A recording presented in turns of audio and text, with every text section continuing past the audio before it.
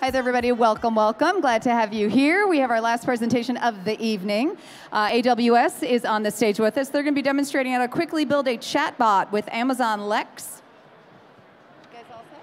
All right. All right, so please welcome to the stage Alan and Harshal. Gentlemen, take it away. Thank you. Hello, everyone. Welcome to this session. Everyone hear me all right? Yes? Back there? OK, excellent. So my name is Harshal Vimpalkota. I'm a product manager with Amazon Lex. And joining me today on stage is Alan Kiernan, founder of Cation Consulting. And together, we're going to be walking you through a demonstration of how to build a Lex chatbot. And we'll be using some of the other related technologies. For example, we'll be covering Amazon Comprehend. We'll be using Amazon Translate. And you'll get a good look at how you can use all of these technologies together to build an end-to-end experience for a chat interface. So with that, let me jump straight into it. So what you see is a quick overview of our language services. You have Amazon Lex, Comprehend, Translate. And these are the services that we'll be using today for our demonstration. But also, we have Amazon Transcribe and Poly. So Transcribe is a speech-to-text service, and Amazon Poly is a text-to-speech service. In today's session, we'll be covering Lex, which is a service to build chatbots, Amazon Comprehend, which is a NLP service, and Translate, which, as the name suggests, converts from one language to the other. So what's Amazon Lex? It's an end-to-end service to cover multiple actions. You can convert speech to text and essentially speech to intent. With Lex, we provide you with dialogue management capabilities, so you can go back and forth with the end user and conduct a dialogue. You can use one-click deployment to deploy Lex chatbots onto a multitude of different platforms, including Facebook Messenger, to Slack, to Twilio SMS. All of this can be done at scale. We integrate with AWS Lambda natively so that you can provide your business logic there. Security is very important, and we provide data encryption in transit and at rest. Also, we have analytics to continuously improve your bot. And finally, we have text-to-speech capability with Amazon Poly. So that's a quick, what Lex is. For you. Some terminology before we jump into the finer details. So Lex uses intents to build bots. Intents are nothing but goals that you want to achieve. For example, as part of booking a trip, you would want to book a hotel, book a car, book flight tickets. So all of these are what account for intents. And as the many different ways a user could express these intents are what we call utterances. For example, somebody might say, I want to make a hotel reservation. I want to book a hotel. These are nothing but sample utterances or training data that we use to build a chatbot. And once you've engaged in a conversation with the end user, you want to elicit information to fulfill this intent. And those are what we call slots. And finally, you actually fulfill the intent. That is through AWS Lambda, or you could do it on the client side. So that was a quick overview of what Lex does. I want to hand it over to Alan to walk us through the specific demo that Cation Consulting has built. Alan. Thank you. Hi, folks. Delighted to be here. So we're going to go through a fairly simple demo as to how we build a bot defined for customer services, essentially free travel queries in this case. We always strive, based on A/B testing and based on user feedback, to try and aim for a simple conversation. So if I'm a user, I want to ask a question and get a response immediately and clearly. So with that, I'm going to walk through what a good customer services engagement looks like for us and how simple it should be, and then how we try and mirror that using AI. So if I'm a customer, and whether I'm using social media or phone conversation or person-to-person chat interface, I want to ask a question, a simple query, and I want to get a simple response. So the agent will respond to that query. But the conversation never stops there. You've seen this yourself. The agent will always ask, did I answer your question correctly? Can I do anything else to assist you? And so we'll do the same thing. We'll prompt for user feedback and understand whether we have responded to the user correctly. And that's a conversation that's repeatable. So oftentimes you're talking to a rep or you're dealing with a rep via P2P messaging and you will ask multiple questions. So that's the flow that we're aiming for here. So we keep it simple, we keep it concise. So how do we do that with AI? How do we do that with Lex? So again, we'll start with what we refer to as open dialogue, which the goal is ask me anything and I'll try my best to respond to you. And we model around that. And once we provide that response, once we align that utterance and slots to the required intent, resolve that back-end functionality, be it dynamic functionality or be it a static, FAQ type response query, we will prompt the user for that feedback. Are you happy with the response you received? Can I do anything else to assist you here? And ideally repeat. So we're not just hang up on the user, we're letting them come back and resolve any number of queries they have. But so the end state here will be we'll repeat, we'll go through the flow again, or we've resolved and the user is disengaged, happy out. Or the user will require some more assistance on that. So they weren't quite happy with the response received, and we'll bring them into some contextually aware guided dialogue. We'll present numerous options in the same sphere of knowledge, and with that they can further drill down to the data they're after. And once again, we've asked and we've received, so we'll confirm that we've satisfied the user's request. And we'll come back to our three states. We'll have a repeat. They'll do it again because they're happy and they have yet another question. They're resolved and they can move on. Or indeed, they're still not satisfied. And we'll go into this in more detail shortly. If they're still not satisfied, then we'll say, you know what, maybe we're looking in the wrong area. Let's let you help drive the conversation. And we give them a navigated dialogue so they can start drilling down into themselves. And again, we'll always prompt back for feedback. Have we answered the question correctly? If we haven't at that point, it's time for the human to step in. So we'll advise the bot, now it's something more complicated on here. We don't quite understand the full picture. Let's let the person-to-person conversation happen, and then let's learn from that event. Yeah? So,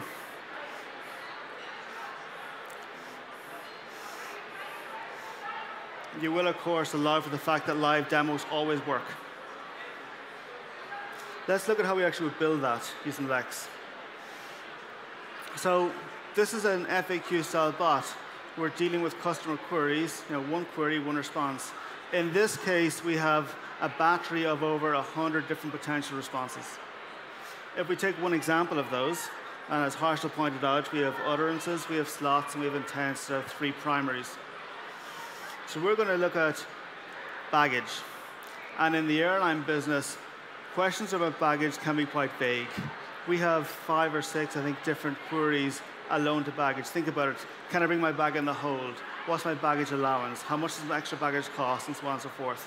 So we're differentiating each of those into its own set of utterances to align to an individual intent to satisfy that query.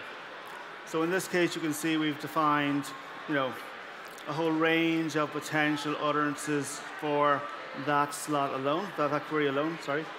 And we've also defined a bunch of potential slots. So for example, cabin baggage may be posed as handbag, bags, cabin luggage, baggage, wheelies, carry-on, luggage, and so on and so forth. And also in this definition, we've chosen to not restrict it. So if there's another term that Lex has learned of outside of ourselves, we'll allow that to come in as part of an expanded value within this slot. So with those two things now, ideally we've captured possible combinations to drive us into the correct intent around cabin baggage type D in this case.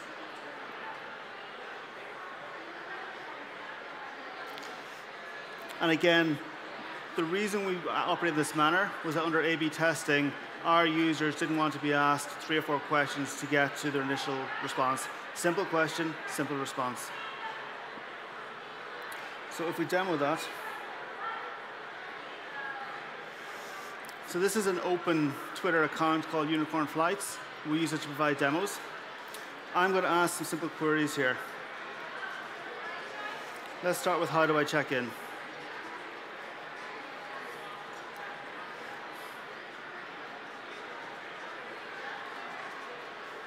Success. So we provided that text in English specific to how do we check in. And again, we have our feedback here. Am I happy with the response? Yes or no? And I say, yes, I'm happy. Let's move on. Let's ask something else. OK, let's go with another question. So this time, what is my luggage allowance?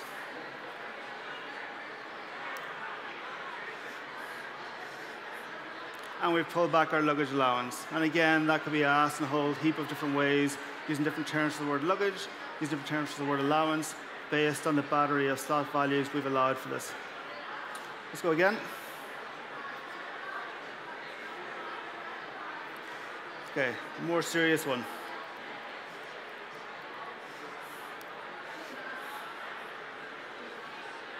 Great. You'll notice as well that on the feedback, we keep randomizing the verbiage we use. So mono responses are great for UI in terms of visual components, but terrible for speech interaction. You want to make it feel more human, so we provide randomized versions of the responses, particularly when it's part of a joining conversation or joining term. We'll do one more. As a parent, can I bring a buggy? And success. So we have some details around baby travel. So then moving on, we want our experience to, so I'm from Ireland, so I'm in Europe. So we have multiple languages across Europe. I'm dealing with some of our clients. Indeed, they work in different countries.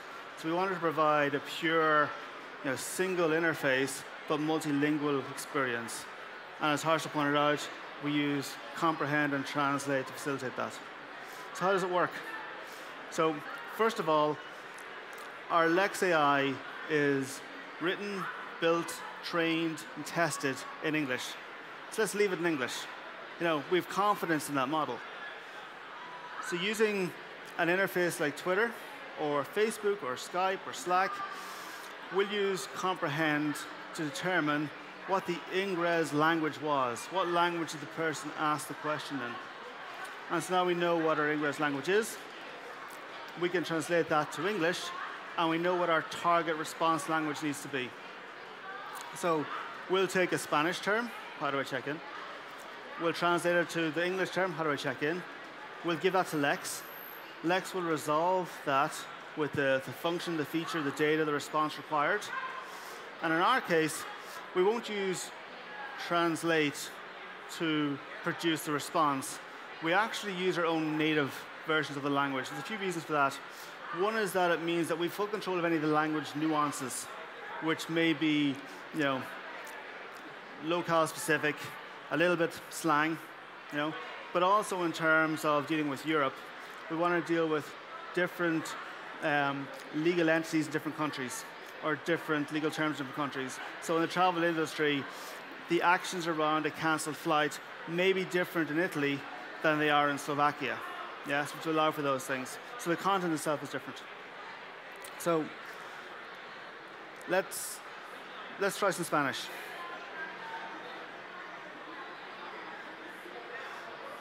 Yeah, I'm going to cheat here.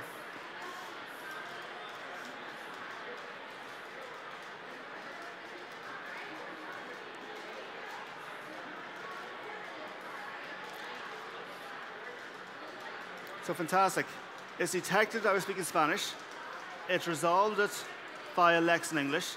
It's retrieved the Spanish response for it, and it's pushed us back.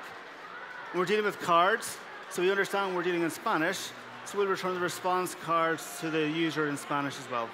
Yeah? So that's our multilingual piece. If we move on to how do we keep the bot smart? So in the customer services domain, who is the knowledge holder? No, it's definitely not the developer, right? It's the customer services team lead or the customer services manager, the person who does control quality control on the calls and on the messages regularly. So we provide that person with the power to spot check and sample how the AI is doing as it would a human agent and update the responses or realign the responses to the correct intents as they go. So, for example, this is a simple interface we have to provide us insights into the data we collect as part of that experience.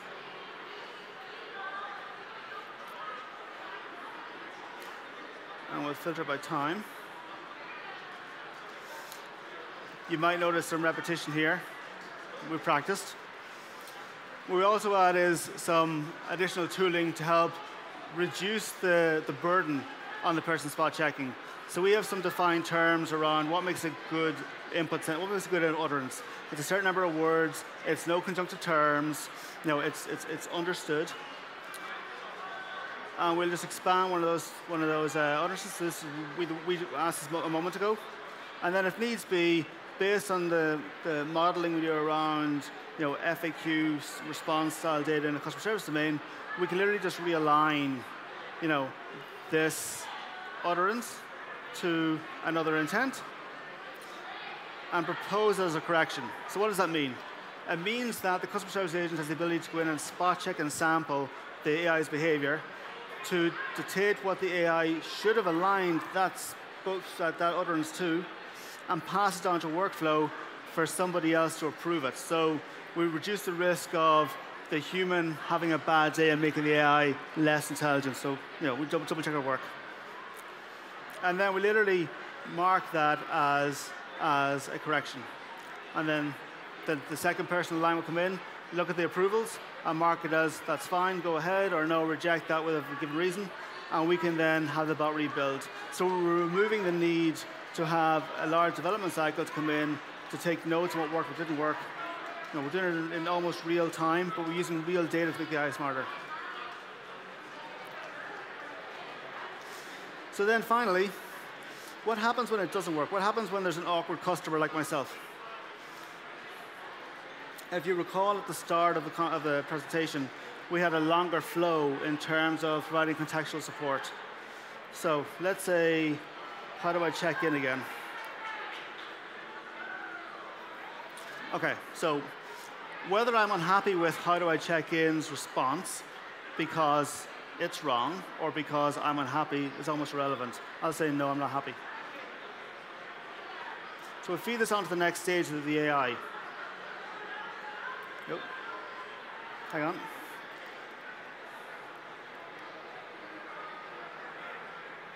OK.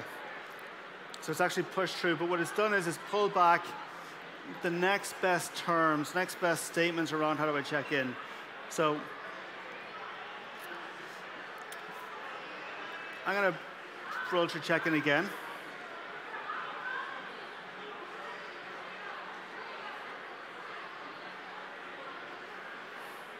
Live demos, come on. Let's go again.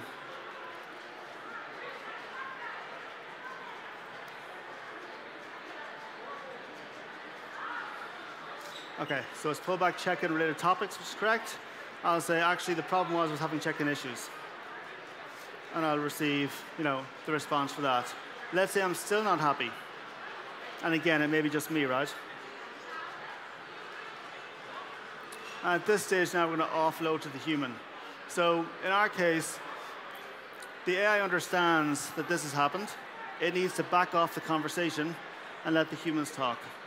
And similarly, when the humans finish talking, we'll have a fare thee well style message, which instructs the AI to engage again for the next query.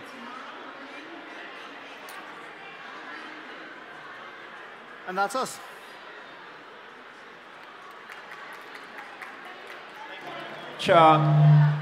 Thank you. So we're going to be here for another 5 minutes if you have any questions. Thank you for attending. Thanks, everybody.